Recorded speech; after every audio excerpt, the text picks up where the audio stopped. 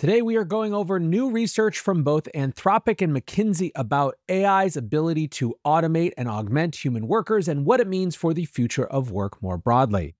Welcome back to the AI Daily Brief.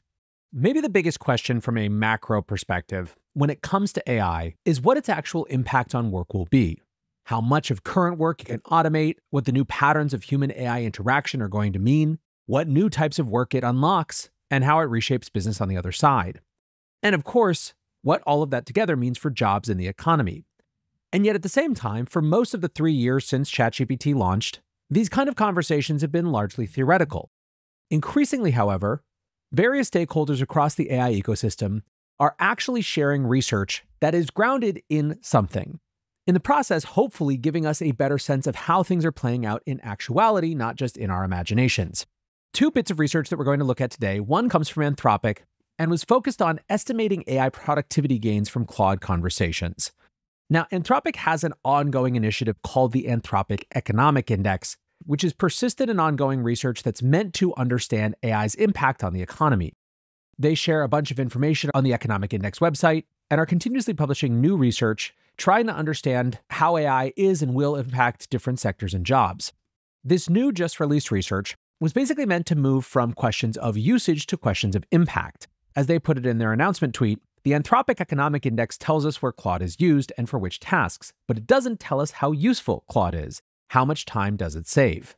Now, if you have heard me absolutely yammer about the AI ROI benchmarking study, you will know that this is of keen interest to me right now.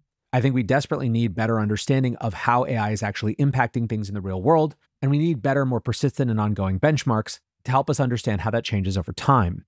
By the way, due to popular demand, we're keeping the survey open for just a couple more days, so if you have not contributed yet and you want to get the full readout, you can go to roisurvey.ai. See how smoothly we integrated that right there? In any case, back to Anthropic.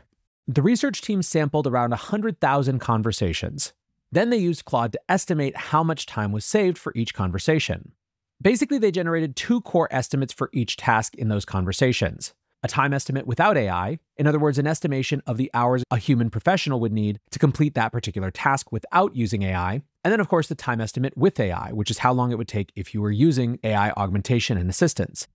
Now, there is a lot of really interesting analysis around just how difficult it is for humans and AI to estimate task duration. But basically, they did a bunch of work to vet Claude's estimates against much stronger real-world evidence. Things like data sets of thousands of real-world software development tasks gathered from Jira tickets, in order to make sure that Claude's estimation wasn't wildly off.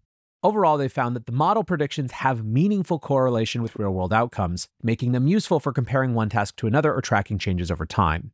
They then organized things into categories of tasks and estimated a task time, an hourly wage, a corresponding task cost, and an estimate of the time savings between using AI and not using AI.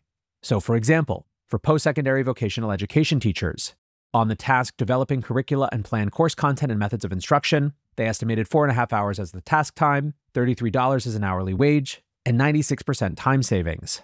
For executive secretaries and executive administration, preparing invoices, reports, memos, letters, financial statements, and other documents, they estimated that at 1.2 hours at an hourly wage of $37, and estimated 87% time savings. Across all of the different tasks in their sample, on average, they would take about 90 minutes to complete without AI assistance, and they found that Claude speeds up those individual tasks by about 80%. This is, of course, the big banner headline: 80% time savings across tasks represented by 100,000 conversations. Now, there is a lot of nuance here. They point out that task length varies dramatically across different occupations. Food preparation tasks, installation and maintenance tasks, and transportation tasks take 20 to 30 minutes on average, as opposed to, for example, investment-related tasks, which take humans 2 hours, legal tasks that average 1.8 hours, etc. They also find that time savings are highly uneven across occupations. And while the average was about 80% and the median was 84%, there were very significant outliers. For example, they say the task of checking diagnostic images only shows 20% time savings. In this case, they say because it's a task that can already be done quickly by experts without AI assistance. On the other end of the spectrum, compiling information from reports sees 95% time savings. Now, from there, they get really macro and found that if you assumed it would take 10 years for AI to reach universal adoption across the US economy, and using current models, i.e. AI not improving, Claude's estimates would imply an annual increase in US labor productivity of 1.8%. Now, while that might not sound huge, that would nearly double the current long-term growth rate and would achieve some of the highest growth rates in our history, including in the post-war period as well as in the late 1990s. Still, I want to stay a little bit farther off the macro part and focus in on the task-level understanding and bring it then over to the McKinsey study. Their report is called Agents, Robots, and Us: Skill Partnerships in the Age of AI. And the goal of the report in many ways was to move away from rudimentary job loss type analysis to try to use the atomic unit of a skill as a better way to dissect the likely impacts of AI and agent adoption. One of the goals was to figure out which skills are most likely to change and in what ways, as well as which are most or least exposed to automation, and to understand the potential economic impacts of the skill disruption and change that's going to happen. So some of the big banner headline statistics, McKinsey estimates, and this is the one that's going to be running around, probably will end up in the title of this show, 57% of US work hours they estimate right now are automatable with today's tech. If companies redesign work around agents, they see the possibility of $2.9 trillion in annual value by 2030. They break different occupations into 7 different archetypes based on the potential roles of people, agents, and robots, by which they mean embodied and physical AI. For example, in the people-centric category, that's future work that's done mostly by people. It includes things like registered nurses, psychologists, and firefighters, and represents 34% of the current US workforce. On the other end of the spectrum, in the agent-centric category of occupations like accountants, software developers, and lawyers, where big chunks of that work will be done by agents, that represents around 30% of the workforce. The group who will have a very clear mix, where humans will lead teams of agents, in their estimation includes sales reps, secondary school teachers, and HR specialists, and represents 21% of the workforce. And then there's a whole bunch more around the robots, which is also really interesting, but for our purposes, you get the point that they're trying to understand exposure of different job categories based on these skills within those job categories to AI and automation. Unsurprisingly, the fastest growing skill is AI fluency, which is up almost 700%. One of the big things that's interesting about the McKinsey report, and that I think merits even more consideration, is that they find that 70% of skills appear in both automatable and non-automatable work, and will, in their estimation, be evolving skills. So in the skills change index, they break things into enduring skills, which are things like social and emotional skills that are the most future-proof, versus evolving skills that in their estimation are very rarely disappearing, but are changing meaningfully in how they're applied. The examples they give are things like writing becoming prompting and editing, and coding becoming architecture and debugging. Now, one of the things that both organizations found is a debunking of the idea that automation comes for low-wage work first. Anthropic found that, quote, tasks associated with higher wage occupations tend to take more time and thus offer the biggest savings from AI. And for McKinsey, their agent-centric archetype with the highest automation potential includes roles averaging $70,000 a year, which is on the high end. One of the other interesting common insights is that both studies are suggesting that even as we get these big gains, like 80% reduction in key task time, we are dealing with new types of bottlenecks. In this case, human bottlenecks like coordination and supervision.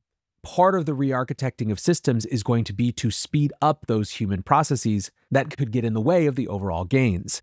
This harkens back to something I've talked about a lot, that when we move to a new technology paradigm, we're not trading existing problems for no problems, we're trading existing problems for a different set of problems that hopefully have benefits overall relative to the old problems that we had before.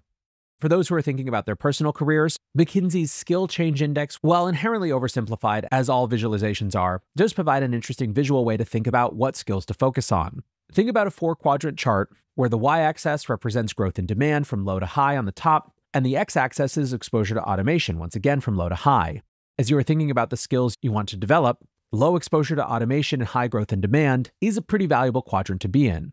Now, high growth in demand and high exposure to automation doesn't mean don't do it, but that's a lot of the areas that are going to see the biggest transition in what those skills mean. Writing, coding, and accounting are all going to exist in the future, but look very different than they do now. Where a lot of this nets out is just more work that's needed on the new patterns of interaction with how human AI hybrid teams are going to work together.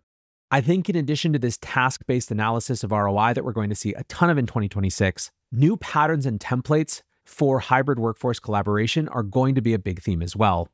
As I said at the beginning, a lot of these conversations have been, by default, theoretical for the past several years, and I think it's very exciting that we are moving into the time where they can be based in actual research and data from patterns of usage and impact.